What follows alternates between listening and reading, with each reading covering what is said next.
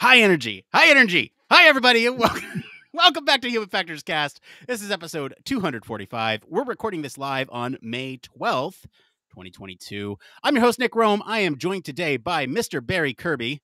Very high energy, Barry Kirby. Good evening. Very high energy. Perfect. Hey, we got a great show for you all tonight. We're going to be talking about human-robot interaction and really technology in general and how it's going to change the food industry. And later, we're going to answer some questions from the community about combating disinformation through human factors, HCI, UX, all that stuff.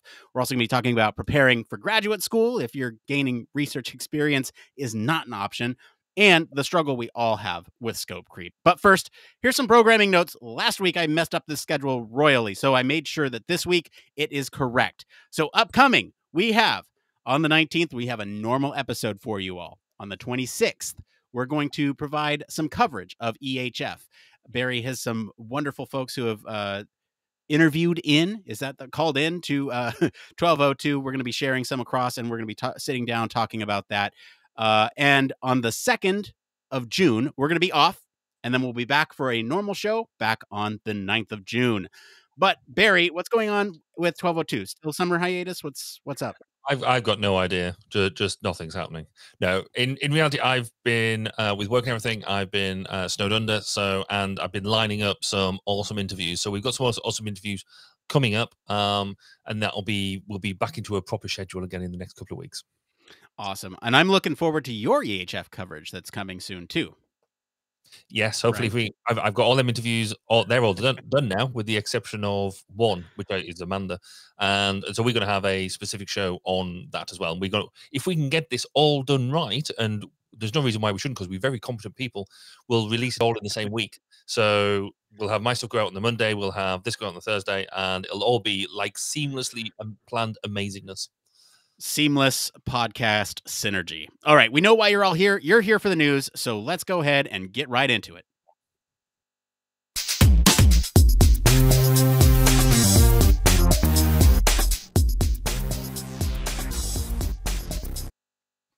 Yes, this is the part of the show where we talk all about human factors news. Barry Kirby, where's the beef? Oh, is that how we're starting? Okay, so the story this week is from butcherbots to Robo burger flippers. 6 ways the food industry is turning to tech in 2022. So restaurants and food suppliers around the world are taking lessons really learned from the pandemic, and in many cases adapting them technologies to more permanent solutions. An article by Gizmodo details some of the examples that were used in the pandemic that may have a long-lasting impact. And so I'm just going to quickly go through these 6 different 6 different technologies. So within food prep and cookery itself, Mizo Robotics made a splash during the pandemic with its burger flipping bot, aptly dubbed Flippy, which serves around 300 burgers a day. But also Mizo have come up with another bot called Chippy, which, funny enough, focuses on the preparing of tortilla chips. We also go into robot butchery, where meat processors are investing in autonomous butcher robots capable of deboning and butchering meat. The industry reportedly hopes that these autonomous systems could one day reduce workplace injuries associated with the butchery business.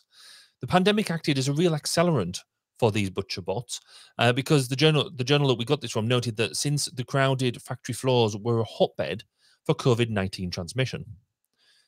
Then we also talk about automatic doorman, and this is looking at the use of facial recognition, because that has whilst it's proven contentious, grocery stores and bars and them sort of places, particularly in the UK, but also in the US, are trying to use the tech to guess their patrons' ages. Online ordering, as we know, was already around before the pandemic, but actually during the pandemic, it surged in online ordering, promoting an uplift in restaurants developing and enhancing their own apps. As an example, a number of fast food chains are also now using location tracking data to keep tabs on the diners or the couriers in order to have their food ready for pickup just at the right moment. Self-checkout. Cashierless self-checkout systems have existed for a number of years in many grocery stores, but also fast food chains like McDonald's have used them now for quite a lot for ordering. But they could see even wider adoption this year, thanks in part to the pandemic habits and tight labour markets. And finally, something that has really exploded over here in the West is QR codes. They've been used as replacements for physical menus or for direct line for diners to order their meals. Last year, it saw a 750% increase in downloads over the span of 18 months. It's believed companies using QR codes could potentially save between 30 and 50% on labor costs alone by reducing the number of servers. So, Nick, that's a very quick overview. What's your thought on the rise of the robot chefs? Yeah, so a couple thoughts here. One, robot overlords, blah, blah, blah, blah. Second thought was looking for thumbnails this week was made me very hungry, obviously looking for a lot of food. And the third question, or I guess the first real point I had, third point here, is where's the human factors? And I made the joke at the top, where's the BHF? It's a visual gag because on the little ticker we have where's the BHF. Anyway, I feel like I had to explain that joke. So it's not really a joke anymore because I had to explain it. But here's the thing is when you look at the story at face value, you're like, okay, cool. Technology in food industry. I mean, what human factors where, but we got a great breakdown for you of exactly where this touches human factors. We're going to try something a little bit different in terms of the format tonight. But from a societal perspective, anytime there's new technologies, I feel like there's going to be a large pushback from some folks. And we can talk a little bit about that in society and culture. But Barry, before we move on, I want to get your initial thoughts on this article. Yeah, I mean, obviously around technology and any sort of geekery, then I'm down with this. This sort of thing is really cool, and I love seeing it in action. But when you look at that wider thing, so I'm going to start pushing back right from the beginning, to a certain extent, because we sort of got to think about this in terms of, are we going to start losing artisan skills because of the within the restaurant business, within that type of thing? Are we just going to fundamentally forget how to cook, how to do some of this basic stuff in the grand scheme of things? If we talk about going out and having that restaurant experience, well, where's the humanity? Is it all just about getting that burger as quickly as you can in a fast food chain, or do you want that broader experience of having somebody creating your food, being presented with the food, and that type of thing? But then we do get into that whole bigger cultural bit about jobs of the future. Every time that is that constant pushback of whenever we get a level of automation, that's taken away somebody's job, apparently. Now, there is that wider discussion around, well, actually, are jobs just becoming different? But fundamentally, that is something that we are going to have to think about. It does lead you into conversations around things like universal basic income, what is the future of the workplace, and things like that. But that might be going a bit far for tonight. So do we want to go into our newly polished and new way of analyzing these stories and bust out the human factors domains? Yeah, let's talk about human factors domains, because what we've done traditionally is, well, I guess we used to kind of have this approach, but then somewhere in the episode 200s we kind of got to this approach of like, let's focus down a really specific rabbit hole, give some really interesting backstory about a specific aspect of a story, and then talk about it through the lens of the story. But I think really tonight there's just so much interesting stuff here that we wanted to try it a different way. So we're going to take a look at these through various human factors domains and really kind of focus on that and really how it all impacts this story here in technology and food industry. And so the first thing we can kind of start with here is the obvious human AI robot teaming. There's going to be a lot going on here between the human actor and the robot actor in this space, especially when we talk about the technologies that focus on robots here, right? There's other technologies. You mentioned QR codes, you mentioned self checkout. I'm talking about HRI right now. There's things that we have to consider, like where does the handoff occur from a human operator to a robot operator? If you think about like the butchering example, the robot butcher, well, how, when it's done, does the robot hand it over to you? Does it put it down and then you pick it up as a human? Where's that transfer? And how do you make sure that it's done safely? We'll talk about safety separately, but thinking about that handoff, where does it occur? Burger flippers, same thing. Do they set the burgers aside for you to sort of put them on a bun? Do you have an assembly maker then at that point, a sandwich artist?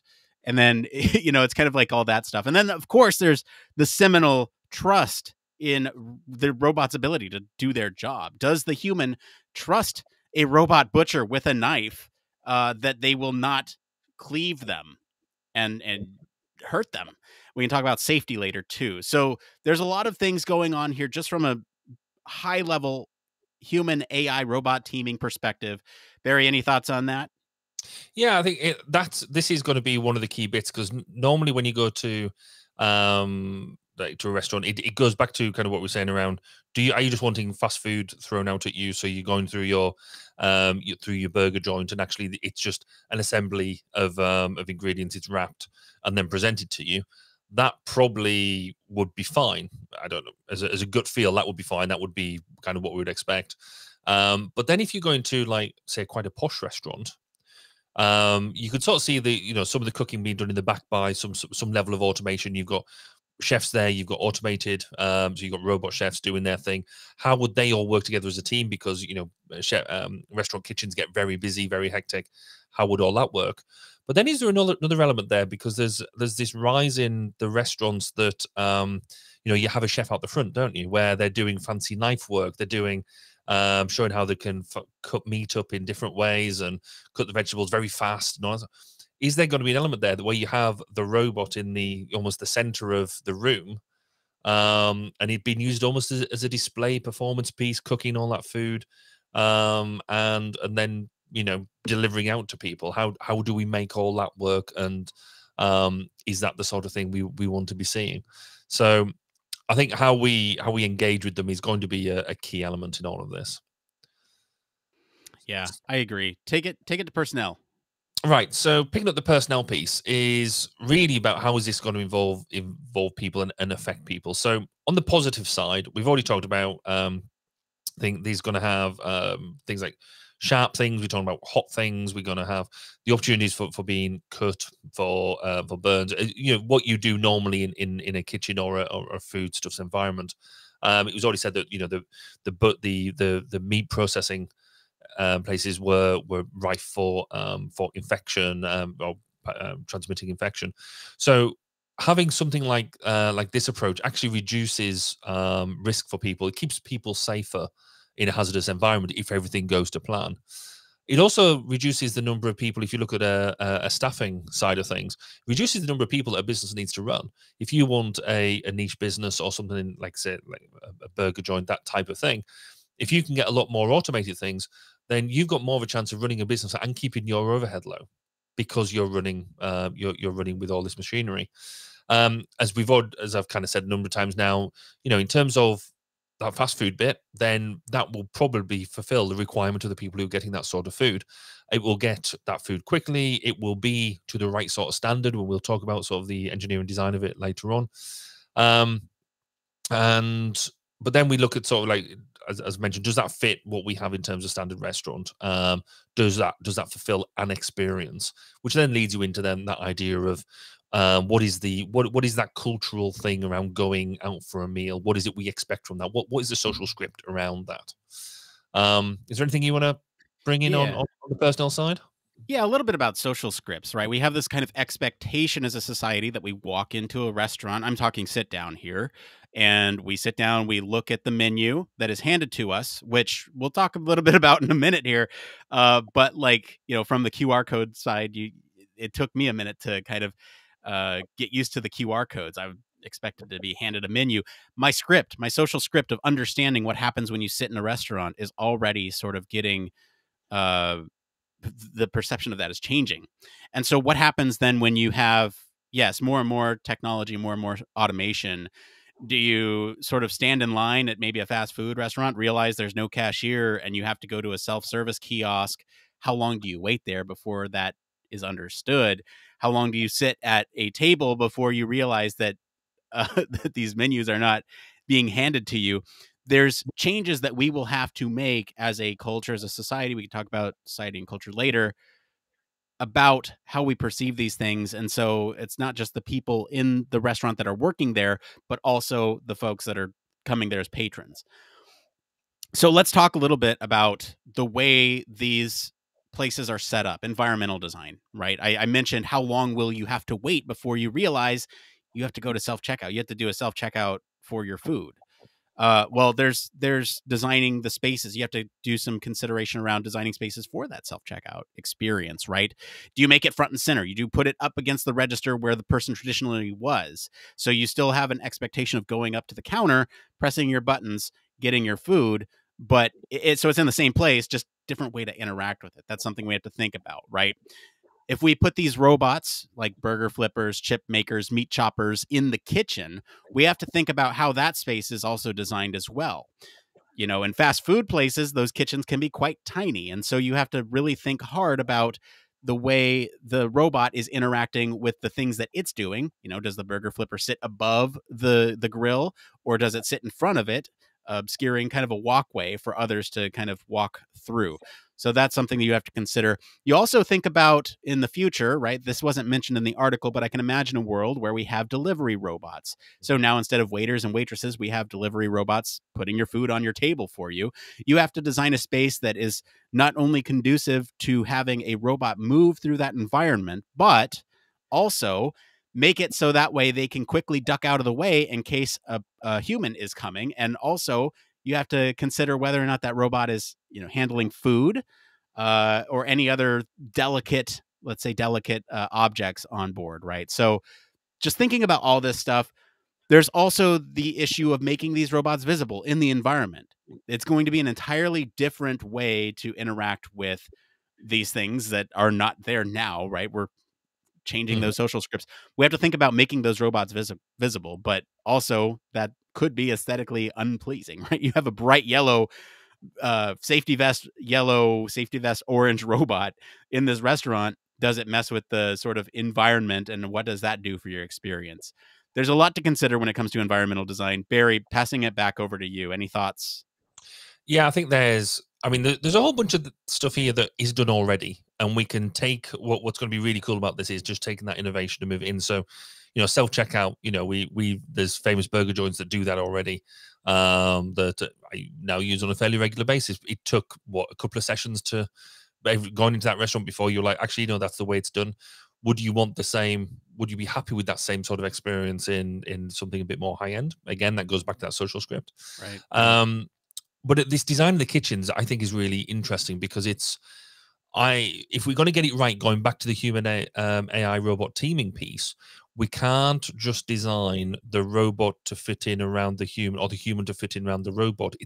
We've got to get into this co-design piece and make sure that we're making the best of both worlds, and basically using almost the right tool for the right job, and making that way, which is at the moment we do sort of have a bit of an attitude of, well, the robot's there, therefore the human has to move around it and be aware of it. There's with the development of what we're doing now, there's a lot more potential around good co-design. So I'm going to then go into the performance and training side of things. So really what we should be having here, the robots and things should give you a high level of performance. But that has to come with a low training burden, because we're not going to have experts around all the time to be able to manage with these robots. If they're well designed, if they're well engineered, they shouldn't have a high maintenance or a high breakdown threshold. So we should be able to go into the training element should be low. We have phones now that are very, very complicated. Nobody ever reads an instruction book for them anymore, and we're going to have to get there with that. However, when it does go wrong, it's a bit like we have spoken about this in terms of using autonomous vehicles. What happens when that goes down? You need to then step up to an alternative. So what's going to be that backup, and therefore how are you going to train your staff to deal with that type of thing? And then with that training element, we do need to train the operators to interact with the new technologies, and it's not just the employees, but how are the public expected to go into a place and know how much time are we going to give them, how much because there's going to have to be an element of promotion and thing around, look, we've got a new way of interacting. How long does that go on for? I think there is enough precedent out there. But I do remember going to a restaurant a number of years ago, and they tried to pioneer something along the remote side, but all it was a speaker and microphone in the center of the table. Now, as soon as we went in, I'm having to put a newspaper over the center of the table. I had no idea that I was meant to interact with this thing in that way because it was hidden to me straight away because I'd hidden it by accident. We need to make sure that that it's well highlighted until it gets properly embedded as a true activity. So, is there anything you want to bring in here on performance and training? No, I think you kind of hit it there. You know, the way in which we introduce this technology into the food industry is going to be critical, right? One time I went into a restaurant and there's this little tablet looking thing on the edge of the table that you can then pay for your meal at. And, you know, the first time I was like, oh man, that was this is a new thing. What does it do? Right. So there's like this element of discovery. And when you think about training personnel in the environment itself, or sorry, the employees, that makes sense. But then you have to make things sort of usable. We'll talk about usability a little bit later. Talk about sort of making things intuitive and usable for the people who you can't give training to necessarily. So let's jump in a little bit to sort of these communications privacy concerns. I mentioned, how do you communicate these changes? That is something, especially when it's from the orderer's perspective, you can't train them, right? It's a question. Um, and you know, I mentioned the story earlier. Barry, did you get used to QR codes or menus quickly when they started introducing them? Because I didn't. I sat at a table for a while. I was expecting, you know, the waiter waitress to give me a physical copy. No, I was. It was and it still is now. The whole using QR codes is. I just find it is a bit non-intuitive to a certain extent, unless it's well advertised, unless it's out there. I still see it as an addition. It doesn't still feel like a main process yet. Right. Yeah, I feel like that is going to be something that's interesting to look at. We also have to look at sort of these privacy concerns. When you look at data collected on people, is that being communicated, right? Are your button presses on those little kiosks on the side being communicated to the patrons that data is being collected? I think there's kind of a mutual understanding, but then there's some of the other technologies going on that it's maybe less obvious, where you have that facial recognition. Are there is there anything in the environment that lets you know that you are being uh monitored via, you know, like there's the little signs that say this area is monitored by CCTV. Is there anything that communicates that your face is being analyzed by AI against a database? All that stuff. It's things that we need to think about. Mhm. Um, let's any thoughts on communication privacy concerns? Not really. I think you got most of it nailed. I think it is going to be really key, certainly in the early adopter phase. If you look at the innovation curve, that early bit of getting people on board, the communication is going to be absolutely key. If we go into system safety and health hazards, I mean, a lot of this is kind of fairly obvious. You know, from kitchen should be kept clean, they should be kept sanitary. The food should be cooked to the right temperature for what it is, etc., etc. And all of this would still absolutely apply. It just needs to apply to the automation as much as it does the people. It is also about keeping operators safe. You mentioned earlier about how does the the robot or whatever it is work in the kitchen, and how do we make sure people keep safe. Then there's the good design stuff around isolation, emergency stops. But robot wielding knives, any good movie that anybody's watched, that's something to be aware of, shall we say. But robots move. If we're doing it right, then robots move. We would expect them to either move or traverse around the kitchen doing deliveries, as you mentioned earlier. That's all stuff that we need to think about. Now, I don't want to make it sound like I'm just saying safety needs to be done. It's obvious. It kind of is, but I don't think it's actually vastly different to the sort of things we should be thinking about already. We've just got a different factor in there. Do you think I'm being a bit blasé about that, or do you think there's more to consider? No, I think you're right. I think, you know, the more we kind of keep these environments in check, right? We kind of talked a little bit about an environmental design, but really those environmental factors as well as safety play in hand together. And I think the more we can think about where the human is at in any sort of one given moment, right? Whether they're walking to the restroom and potentially running into a robot in the hallway there, whether you are in the kitchen with a knife wielding robot there? Is it, are you, is that behind a cage that they then, throw it over to you between a thing?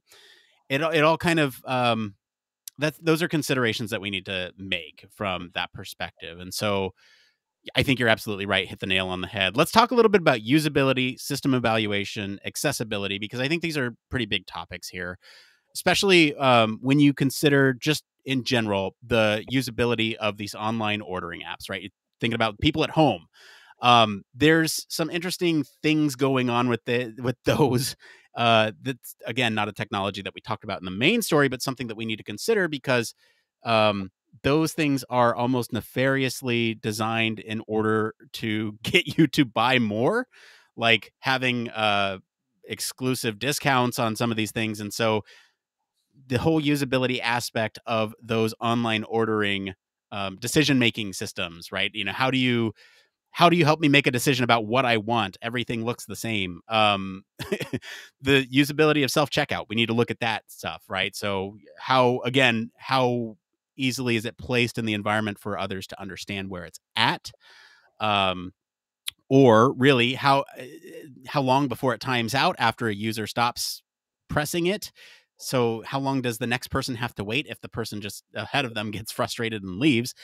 How do you communicate what's in your cart, all this stuff? So there's a lot of different things that we have to think about from that side of it. Now I want to bring up a point from the chat here, question about AI potentially helping with accessibility both for patrons and employees. This is by Buddha of Light. And so on our Twitch, I want to bring this up because this is a really important point from accessibility perspective. When you think about sort of making these things accessible, you need to consider everyone in your design. Really, you need to think about the people who may not be able to pull out a phone, or be able to understand some of the social cues around needing to interact with a QR code, or even from the perspective of an employee that is potentially unable to work with robots in a manner that is cooperative. Those are things that we need to consider as well. Barry, I want to pass it over to you. Any thoughts here? It's interesting, isn't it? Because I guess that there's one element around the use of AI to help with that, with accessibility of itself. So, are we going to be able to use AI to help patrons access the service or the products that we are going to deliver? So, does that mean we can actually step back and be less prescriptive around how we order? So, you could actually just be turning around and saying, "I want some food," and it understands maybe more about you and can help you derive what it is that you actually want if you can't communicate in a more obvious way. Also, when you're looking at it from an employee perspective, would it shape, because we're already seeing it, if you can't engage or use the technology, does that mean you're just not employable? Is this going to have that sort of social impact? Um, or is it going to help us with people who are, um, maybe allow us to employ people who are more neurodiverse or with physical disabilities or whatever within the kitchens, and actually use their skills to their most potential because they're supported by AI and by technology. It's an interesting one. About it could go either way, I think, depending on going back to the social construct and what the drivers are within that society. Um, Right. yeah, Well, I think we could spend almost like another episode just talking about this specific issue. we could, one last, or not last point, but one more point that, you could think about too is designing for those who are wheelchair bound. And so thinking about the height of some of these self checkout systems. Do design something that's universal for, teenagers and folks in wheelchairs to be able to access these? Or do you have an ADA compliant wheelchair, or sorry, not wheelchair, ADA compliant self checkout system that is at a different height for those who are unable to reach it at the other quote unquote standard height, right? So there's other things that we can think about here, and you're absolutely right. We could break this down in a whole separate breakdown, but I want to hear a little bit more about engineering, Barry. You want to jump Oh, into okay. that? I'll take engineering, absolutely. I mean, the engineering in this is going to be really interesting. I think a lot of it we probably already understand from doing that translation from different areas that use things like robotics and that already. But it's around making sure the engineering standard is up there and the systems engineering is there to make sure that they work, that 99% of the time, because the maintenance here is going to cost money. The hospitality industry it works on largely, I believe, fairly thin margins, given but and lots of repetition. So anything that you're doing with this, it needs to be a high level of uptime. But any maintenance that needs to be done, regular maintenance, then that needs to be easy to do. Again, we've talked about how to train people and all that sort of stuff. Then that needs to be really good, because if the maintenance is difficult, it'll get skipped, and that means then you're into more downtimes. But then you do need to step into what happens when they do fail. How do they fail safe? How do they fail in a way that a user or a human operator can then go and step in um, um, and either complete what was going on or gracefully degrade the service of the overall establishment. And we've talked about similar things to this again with the autonomous vehicles and how they come out of auto drive. And there were some really good papers done in the recent ergonomics conference around this very topic. And then the other bit is it's obviously going to be highly sanitized. And I guess we can draw some parallels here to like the health industry as well as other bits and bobs. But you can have some very high end engineering things, but they need to be able to work in a way that is very clean because of the obvious. So that's a really high level sketch through engineering. But I think there's a whole lot of stuff there that needs to play. Have you got any thoughts on that, or do you want to crack on? Yeah, let's just go ahead and get in. We're running short on time. I want to make sure we have enough time to talk about the social, organizational, societal real impacts here, because for me, there's the question of how will society perceive these incremental improvements, right? If they happen over time slowly, I don't think there's going to be some pushback, but it won't be as big as if we make all these sweeping changes at once. Now, the article in Gizmodo is suggesting that these will all take place in 2022. I don't know if all of them will see the light of day in 2022, but these technologies exist. And when we use them in tandem, we have to think about what the interaction effects between them are for really understanding how people will see this. Well, you mentioned, at the top, is this the sort of beginning of the end for discussions about UBI or uh, jobs in general? How do they change over time? I think this is a really important question to ask. And my sort of takeaway question for the motivations for implementing these technology, or really any technology, is what's the motivation behind it? Is it to reduce cost for the patrons, for the people who are buying the hamburgers, or is it to ultimately increase the profit for the C-suite? And cynical me says, increase profit for C-suite, but you did bring up the good example of having these technologies available. It reduces the number of overhead and therefore could make it more accessible to those who wanted to start their own business, because they don't need to hire as many people. They can just buy these robots and call it done. And so does it then further serve democratization of the food industry? Can more people get into this field because the technology makes it available? I don't know. These are just high level questions. Barry, I want to hear about your thoughts and opinions on the societal organizational changes here. I think this is going to be a bit of a game changer, if I'm honest. In the way that we think about technology and technology adoption, because in some of the other bits, if you're working in the factory realms, if you're working in manufacture and things like that, you've seen robots around now for quite a while. If you work in warehousing and logistics, you've seen robots and automation now for quite a while. But it's always kind of at arm's length. It's at work, or it's on the road, it's in the air, but it actually doesn't affect you sort of on a day-to-day basis that's really in your face. This will put it in your face. Actually quite literally if they get the programming wrong. But you'll take that the food could be delivered to you completely automated. And what will that do to us as a society? This sector is I believe the biggest employer throughout the world, in the hospitality sector. This will not only it could make it safer, it could make it more efficient, but it could also put more people on the dole queue and in the job center. So what is it going to do? And I think it will be really interesting to see how it evolves. I think it could be really good. I think, I think it could reduce costs for patrons. I think it could increase profit. Neither of them are a bad thing as long as we do it in the right way. And we make it go forward. So yeah, I think it's going to be quite interesting, and I'm quite looking forward to it. Have you got any sort of, you mentioned the time, have you got any sort of final thoughts on the overall article, or anything else we should be considering? Yeah, I mean, the society and organizational, all those points really could be tied up into its own discussion, its own episode, its own separate podcast series, whatever. There's just so much to think about with introducing new technology. And there's an interesting comment on the article on the website itself. It was a comment on remote cashiers, and sort of it's almost like a medium or a midpoint between introducing like self-checkout technology outright and slowly transitioning into that adoption of technology, where maybe you have remote cashiers, where cashiers sitting at home at their computer and they're still cashiering, but they are presented on a video screen inside the restaurant, right? That might be one way to sort of drive adoption of these technologies from that societal view.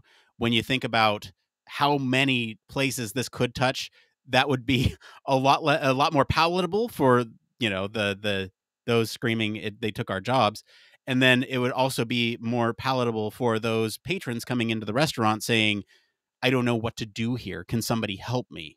And so it's an interesting point. I wanted to bring that up because the speed at which we adopt technology is also a critical factor for adoption of that technology. Barry, what about you? Any sort of last loose rounds on this? Yeah, I guess just one final thought for me around, let's talk about the human factors of stuff in this.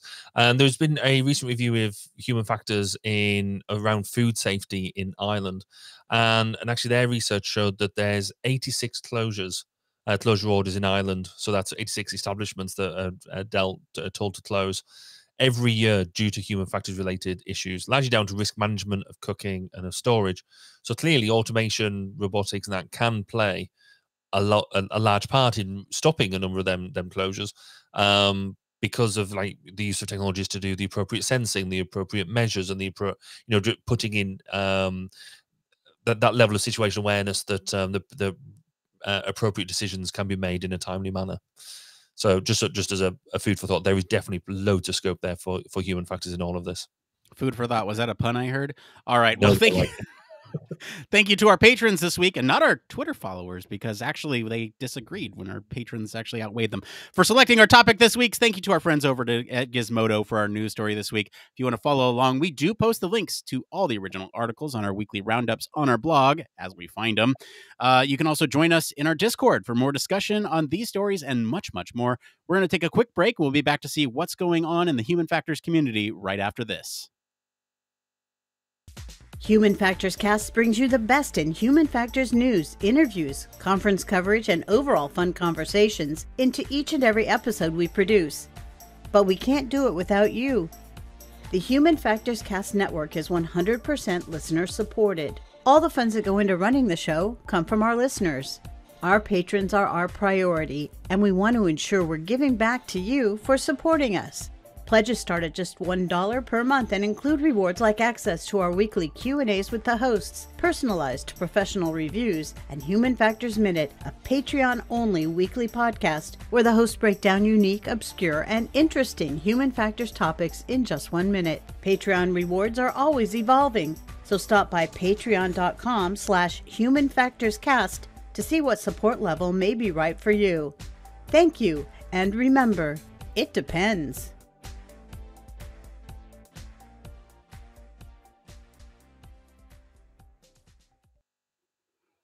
Yes, huge thank you as always to our patrons. We especially want to thank our honorary Human Factors Cast staff, Michelle Tripp. Thank you so much for all your support. Hey, we have a website. Our accountant says to plug the website. We don't get any money from the website. I don't know why they're asking us to plug it. Anyway, there's all sorts of fun stuff over there on our website. I don't know if you know this, but we have detailed show notes, including links to any of the guests that were on this week. There's embedded YouTube videos on those episodes, so you can see once again how handsome Mr. Barry Kirby is. If you're regularly an audio listener, maybe check that out every once in a while. There's also our news roundups. I mentioned that. That's where we sort of get all of our news and put it all into one place for you. We have those weekly and a monthly roundup. We also post those kind of all over the internet, so follow us on social for that as well. If we ever do have guests on the show, we always have more information on those. There's ways that you can submit your own news story. So if you're a researcher that you want to be featured on the show, let us know. There's a link in the description of this episode or on our website. You can do it there.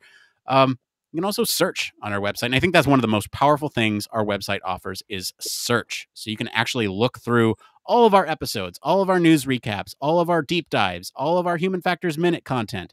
See if there's a topic on the thing that you're searching for. And of course, there's always our conference coverage. We're always trying to put out more content in different types of ways. In fact, that is the goal of our digital media lab. So if it's been a minute since you've checked out our website, please go take a look at humanfactorscast.media, or we stole the domain, humanfactorspodcast.com. Barry is still salty about it. No, I'm not.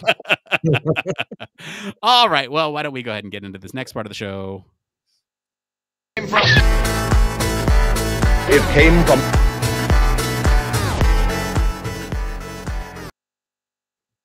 Yes, this is the part of the show we like to call It Came From. This is where we search all over the internet to bring you topics the community is talking about. And no matter where you're watching, if you find these answers useful, give us a like to help other people find this content. That virality kind of helps. Anyway, we have 3 up tonight. This first one here is from the lastmilkbender on the user experience subreddit. They say, how much do you think UX or HCI can help in combating disinformation spread and extremely polarized communities in digital platforms? Hang on to write, I'm just frustrated with the political turmoil in my country built on Facebook and TikTok's disinformation spread. Barry, we are now on TikTok helping with that disinformation spread. What do you think? How can Human Factors help? I think everybody should go to the Human Factors Cast account on TikTok and just go and experiment with it and just see what you think. I think so. There's 2 elements to this. So the biggest way of spreading disinformation largely is through bots. And so that's where people have created effectively fake or automated accounts to push forward an agenda or certain words, or to give themselves more influence. So if we could allow people to see which, from an HCI perspective, which accounts are bots and which accounts are real verified people, then that would be a really good thing. Or just get rid of the bots completely. That would also be helpful. But some people use good bots use bots in a good way. It's only it's a bit of a sticky one. But if you knew which accounts were bots and which were real, that would help. The other side to this is we talk about that we have extremely polarized communities and things like that. That's people. That's the idea that actually people do have a broad variety of views, and you could argue that actually historically we've just never heard them before, because our only way of listening to them has been through what we've read in the press, in the printed or in the visual media. Well, now that we have all of these networks, all of these channels, all of these abilities, even for the likes of us to promote and spread the good word about Human Factors, we have that ability. We don't go through any quality checking or anything like that. We just come on and ramble about what we like to talk about. Everybody's now got that opportunity to become a content creator. So we might not like it, but actually I think it's one of these things that's been there for a long time. And it's actually what we need to understand in terms of we have to become better at influencing people about getting across our point and having grown-up discussions around what we think and why we think them, and become better at persuading, and not just demanding that people think in the same way as we do. I think it's scary for many people, because not many people realize that I think that maybe their neighbors had the views that they had, and this is almost I don't want to be as, it's almost like an age of enlightenment of people can have their views. The downside of this is people can have their views without ramification as well. So we lose a lot of that social structure, but I think that will probably be an entirely different episode. What do you think, Nick? Do you think there's easy ways of doing this? Yes. So let's actually break down what's happening here with disinformation spread and these polarized communities. What's happening is that these social media platforms are built on outrage. They are built on engagement, and the things that drive engagement are things that are outrageous. Us here at Human Factors Cast, we don't really do anything outrageous, and therefore our stuff isn't surfaced in other ways, like, I don't know, things from Fox News that are very highly outrageous in a lot of ways sometimes. And so when you have these situations where content creators put out content and then it is engaged on at a rate that's higher than everything else, those algorithms behind the scenes say, oh, this is therefore more worthy content. More people engage with it, it gets promoted, it's a cycle, right? Then you have sort of so from a human factors perspective, behind the scenes, what we can do is democratize the algorithm itself in what we value as a society, as a culture, as a digital culture, to highlight importance on, right? If enough people flag it as inappropriate, or enough people give us a thumbs down button, if things that are unacceptable to society, then maybe it'll be surfaced less. It is engagement, but maybe weigh that engagement against how much people dislike the thing, and hide it for the greater good. There's also the consideration of sort of the controls on the user perspective, right? I already mentioned giving controls about thumbs down, that type of thing. But then there's also sort of really how we with respect to the communities, right? So how we engage with those communities. We are surfaced a piece of content that looks at maybe an obscure topic, but they choose the things that are sort of semi-believable. It's kind of like a gateway drug, if you will, to these communities that are often damaging to society. And so it's usually not the people that you think that go into these society. I'm thinking like QAnon here, right? And I think I might get flagged with that term, but it's important to talk about. So if you think about Q supporters, right, they are often fed something that has some sort of level of credibility, or sort of what if, right? And then they engage with it, and then it puts them further into a certain category, and then these algorithms are feeding the people this content without them even realizing that they have now created a bubble for themselves. And so what you'll see, I don't think people are that polarized in reality. I think what happens is that these digital media platforms are pushing society into these bubbles, which drive the most engagement. And so really it all comes down to, can we rate these sources as a society and say, yes, this is credible, this is not credible? The research done here is sound research. The research said by these guys is just stuff that they babbled on a podcast. Are we an authoritative source for this? And I understand that us in that algorithm would be deprioritized to other things like scientific journals.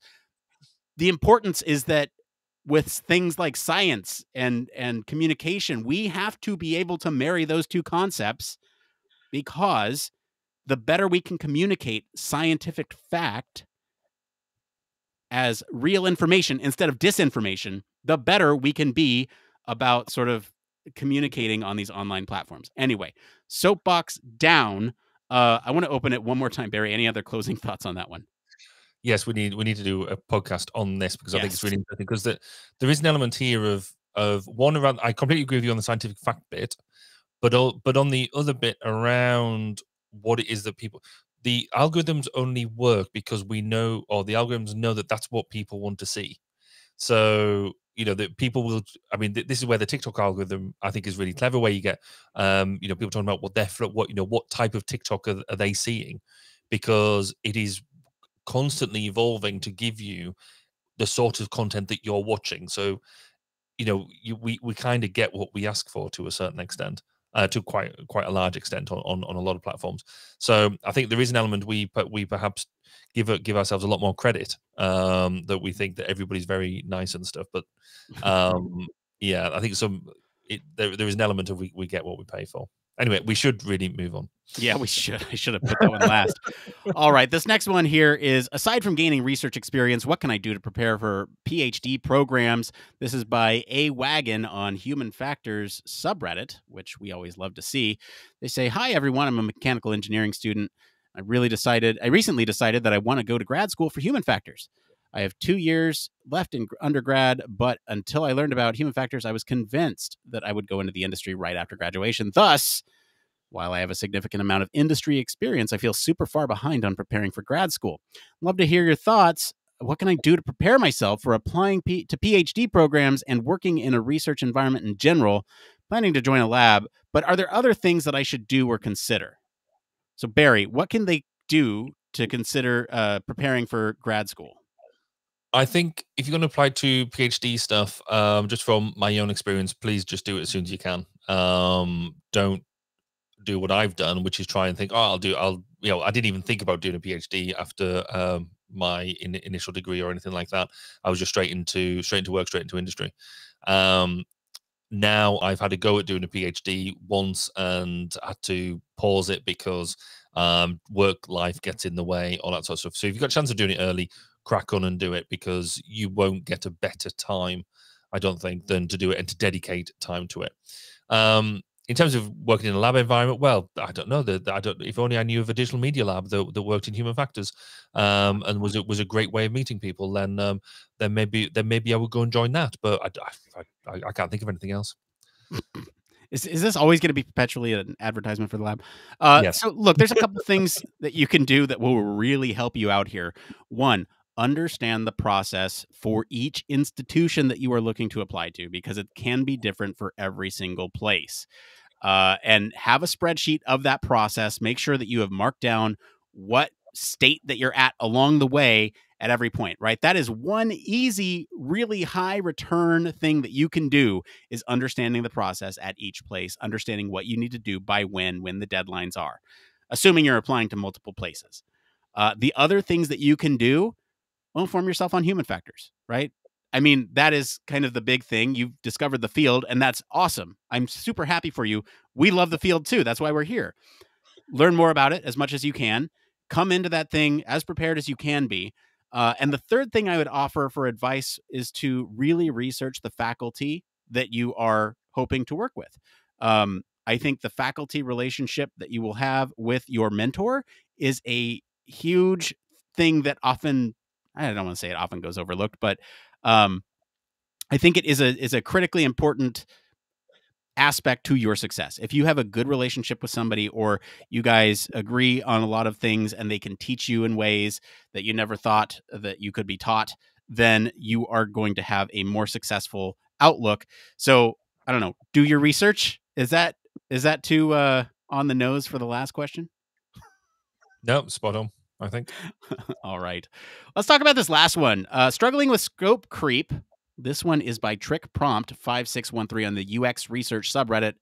"Hi, all. I'm a UX researcher working with a very ambitious product exec. They're really excited to have me join their product team and conduct user research. However, what was supposed to be conducting usability testing with 10 participants has turned into me conducting user interviews or using user testing, product requirement gatherings with as many users as we can get. They're thinking like 20 plus in the same time span we originally agreed upon. Additionally, I typically run usability testing one-to-one, share the recordings, and present findings. However, this exec wants 5 other people to join each meeting. I'm worried about bias creeping in. I will do my best to expectations set, but find myself having trouble pushing back with someone who is above me at work. Any advice? Have you been in this situation before?" Barry, this sounds familiar? Oh, does it ever?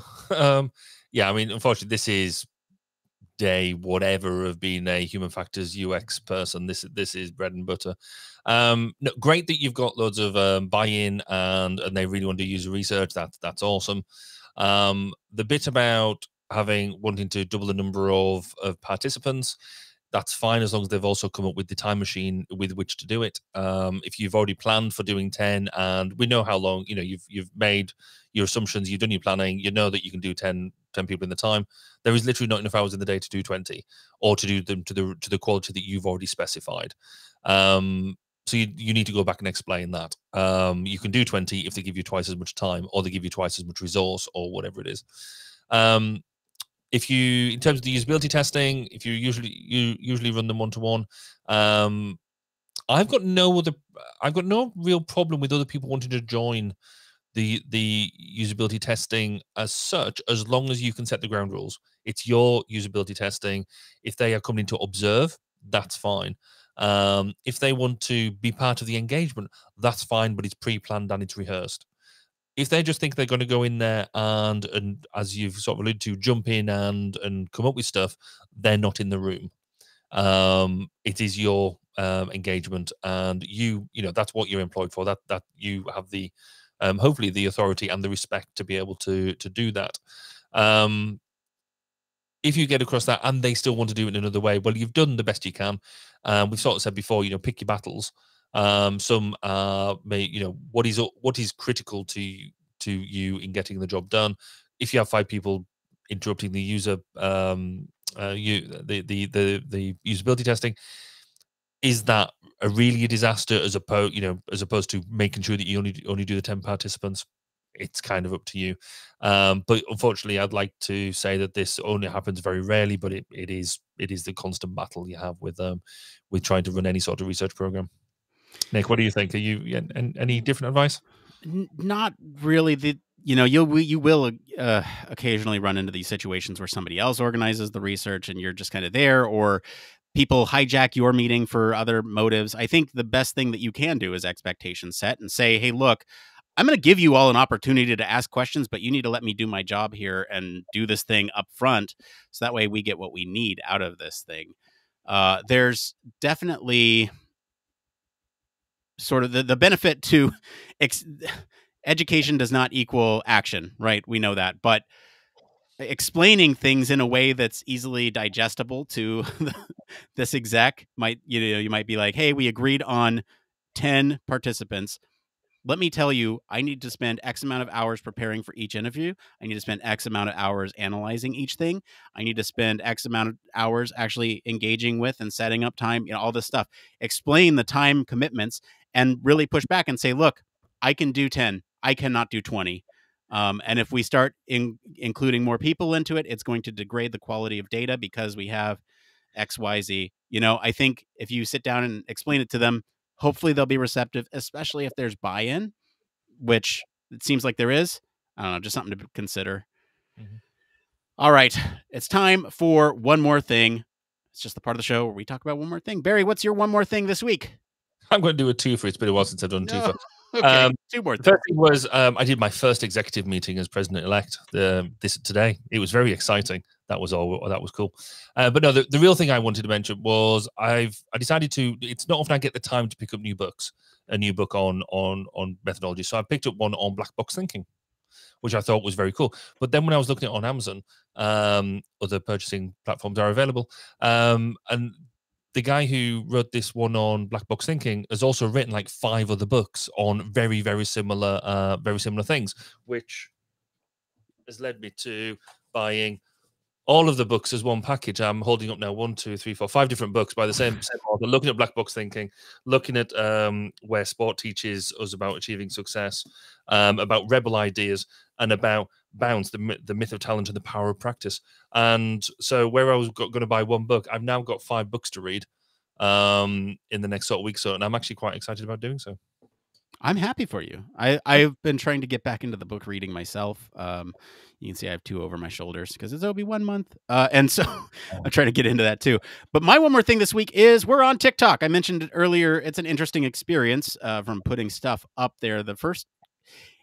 From their perspective, I see what they're doing. They're boosting the first couple of videos that you have to boost others to kind of promote yourself to other people as kind of the hook. You get so many views on it and you go, oh, this is great.